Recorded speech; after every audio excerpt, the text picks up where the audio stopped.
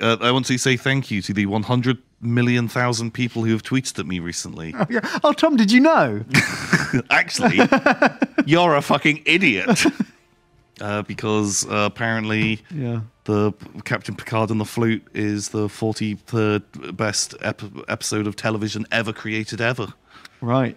And who the fuck wrote that article? Well, clearly someone very smart. Should we judge their judgment of Star Trek by judging their top 5 episodes of all time? Yeah.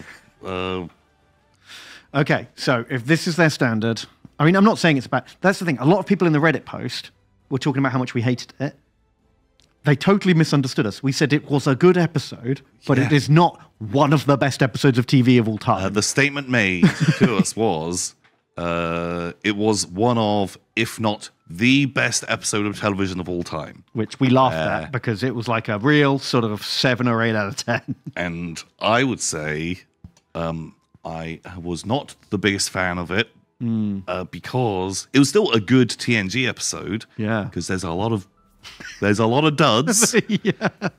But I came into this later. I didn't watch it as a fucking kid, so I don't have your stupid rose-tinted lenses on. And people had built this episode up before, and then watching it was like, I saw that Rick and Morty episode, and it did it funnier in 2 minutes. It was like really short, and so the premise, like I'm familiar with the premise, and sure, they did it first. Yeah. But I saw it saw it last. So that's the... I think you might have watched the wrong Flute episode, Tom. This is the real Flute episode.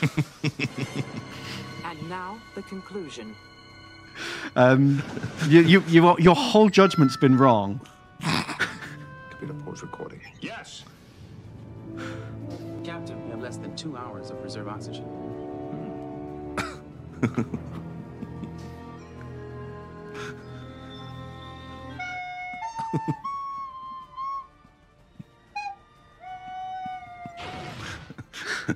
Computer, pause playback.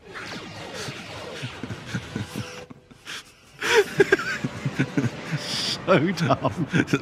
Flute episode is the best episode. 27. This is why it's the top 43rd episode of all time.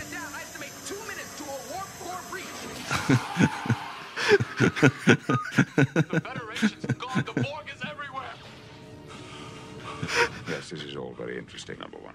Please, you've got to help us.